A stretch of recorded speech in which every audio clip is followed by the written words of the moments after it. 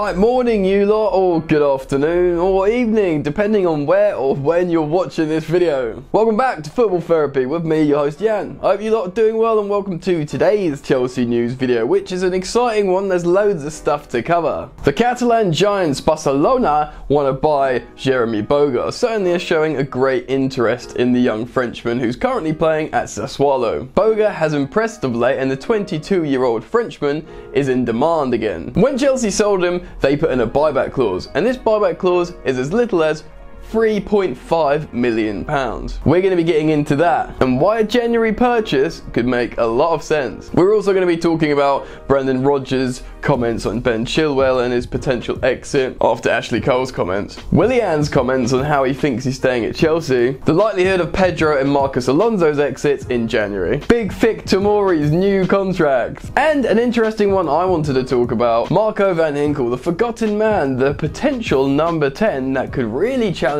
Mason Mount. Loads of interesting stuff to cover today. Before we do get into the content, I want to urge you guys to subscribe to Football Therapy if you've not yet done so. Please do subscribe, click the bell notifications icon, like the video please. Let's get into it. Oh yeah, a quick reminder to you guys to go subscribe to my sister channel Yan Plays, because it's loads of fun and I've uploaded a new video of me talking to you guys on the sofa. Something a little bit different. Right, let's start with Willian. Loads of speculation he'd be gone in the summer to either Juventus to team up with Sarri, if he's still there, or Barcelona, who have courted him for a while but probably would still be happy to have him after all this time because he would be free, and it would suit the player because he'd probably get a 2 or 3 year-long contract in either of these respective clubs, when Chelsea are reluctant to give any more than 12 months extensions to anyone over 30. Willian contract talks have been going on for a while now at Chelsea, and people are unsure whether he's gonna stay beyond a year at Chelsea, but the player himself has come out and said news of his contract will be known soon. Willian also went on to comment saying he's said many times how he loves playing at Chelsea, he wants to stay at Chelsea, his family is settled in London, he loves living in London. He's basically reiterated the point that he loves being here and news of his contract extension will come out soon. So it looks like Willian is here to stay. That might divide opinion, but he's been great for Frank Lampard, even if he's not scoring and assisting. The players that are on their way out and certainly looking like a January exit would be both Pedro Rodriguez and Marcos Alonso. Pedro recently commented of how he'd like to go back to Spain, how it looks like a difficult possibility, but he's been heavily linked with a move up to Birmingham this January to team up with ex-skipper John Terry and play for Aston Villa under Dean Smith. This looks like a good move. He'd probably start most games, if not all games, in Premier League football. He's still a good player, Pedro, and I imagine he'd score a few goals for Aston Villa. And John Terry would probably put in a good word for him with coach Dean Smith. Personally, I can see this happening, but like I said, as usual, watch this space. I'll keep you guys updated on Football Therapy, so make sure you check in daily. Another exit is Marcos Alonso to Atletico Madrid. He was heavily linked to Inter Milan to team up with ex-Chelsea boss Antonio Conte, which made loads of sense for me. He'd start as a left wing back or be rotated in left wing back, and he knows exactly what Conte wants. Plus he could win a Scudetto there, maybe. But with Atletico, they're struggling. And the main reason they're struggling is because they've changed their philosophy. They've had a huge turnover of personnel, and despite buying loads of attacking players these last few windows, they're struggling to score goals. I'm not sure signing Marcos Alonso as maybe a conventional left back will ever sort out any problems, but he does get the odd goal and he's a good dead ball specialist, so maybe they fancy a bit of that, and maybe they fancy they can get a good deal from Chelsea as he's not playing. Either way, I think it could happen. I think the player probably wants out at this point, and Frank Lampard doesn't really look interested in him anymore. He looks to play Azpilicueta or Emerson at left back, and Alonso is third choice left back in a team with only really 2 left backs.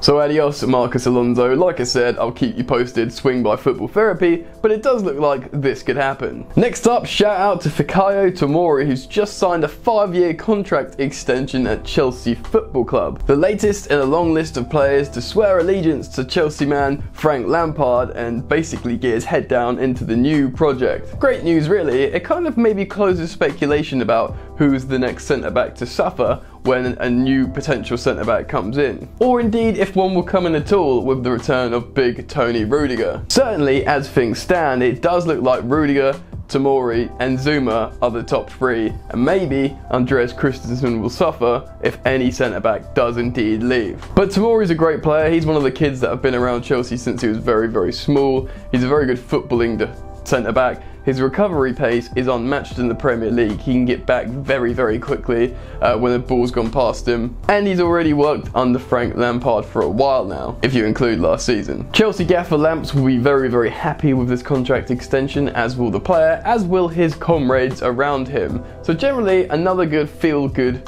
factor at Stamford Bridge. Alright, before we talk about the potential return of Jeremie Boga, which is a huge story, and the forgotten man of Marco Van Ginkel, let's talk about Ben Chilwell. Chilwell has been heavily linked to Chelsea of late, and he would be an excellent signing for the Blues. Ashley Cole recently came out and said how he would love to bring Chilwell to Chelsea, how Chilwell would do really, really well at Chelsea. Plus, amid all the media speculation of the links between the player and the club, Brendan Rodgers has now commented on this. Rodgers came out and said, if you're doing well, there will always be speculation. The boys understand that, but there'll be no one leaving in January. Categorically. I'm sure if we speak to the hierarchy, they will say the same message. I speak regularly with John, that's the director of football. It's very clear that we want to keep the squad together. We want to ensure they stay around beyond January. So, categorically, sounds pretty strong. It would probably take Ben Chilwell putting in a transfer request, digging his heels in, and Chelsea throwing incredible money at Leicester City for this to happen. This was always going to be one of the more unlikely transfers to happen in January, but Rodgers' comments kind of sort of puts the nail in the coffin. So it looks like he's staying at Leicester in January, and that probably does make sense for the player. Although Chelsea will absolutely reignite their interest in the summer and try and bolster that left back position, where really they do need reinforcement. Next up, Marco Van Ginkel, Chelsea's attacking midfielder who's long had problems with injury. Went out on loan in Holland and had an excellent time, scoring a lot of goals and captaining his side to the Eredivisie title as a loanee. Superb. More of a senior figure now in his late 20s, but a very, very good player indeed, and he's been back in training at Cobham for nearly a month now. I wanted to bring this up because Chelsea have been linked with the odd attacking midfielder number 10.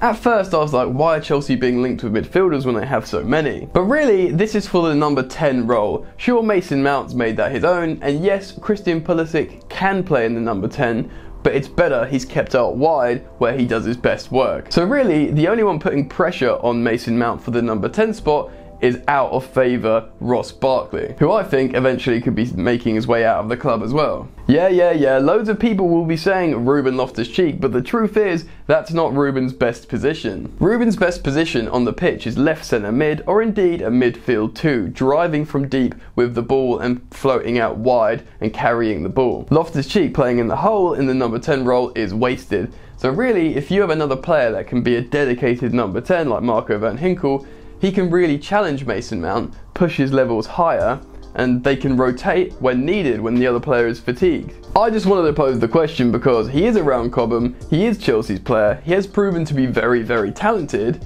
and he's there, he's available. Think about it. Maybe Frank Lampard is keeping a key eye on him, and he thinks it's best that people just aren't talking about him at the moment. Who knows? Watch this space, Football Therapy will keep you updated. Right, and finally, Jeremie Boga, a player that I've commented on before. Chelsea sold him to Sassuolo in Italy, and he's been playing very, very well, the young 22-year-old Frenchman. A couple of years ago at Chelsea, people were looking at him as, wow, this kid can really, you know, rise up and be a new star at Chelsea, a new flair, attacking forward, midfielder kind of player. It was maybe 2 or 3 years ago in a pre-season where both him and Belgian player Charlie Musonda, people were looking at these two players going, wow, these kids can be the one to take Chelsea forward. At the time, people were sort of looking at Musonda as the one a bit more developed, but Boga always looked very, very good, but he was never really given a chance, and he was put away on loan and then eventually sold. Chelsea have a buyback clause of only £3.5 million, and Barcelona have come around sniffing him at the moment and are looking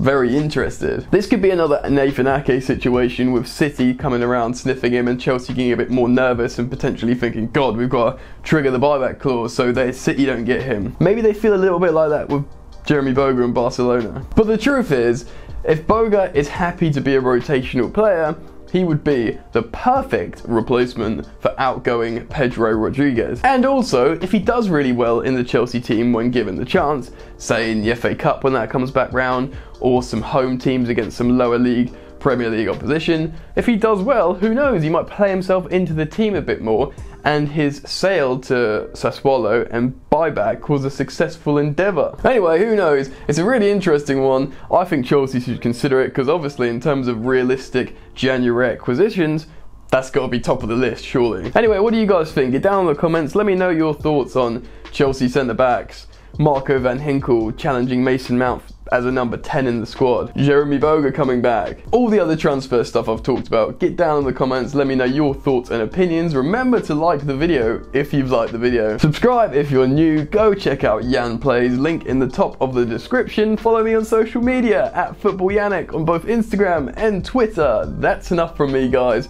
You lot enjoy the football. I will see you later. You ain't so tough with that bad boy talk. I'ma get it how I'm living, I'ma walk the walk. Outline my lines, I rap through thought. Body bag the verse, outlined in chalk. In my life seen trouble, hustle on the double. Silence on the trigger like my pick got a muzzle. Yo chick like to guzzle, bad boy stay in trouble. I only love this paper, sorry I don't. I laugh me, baby.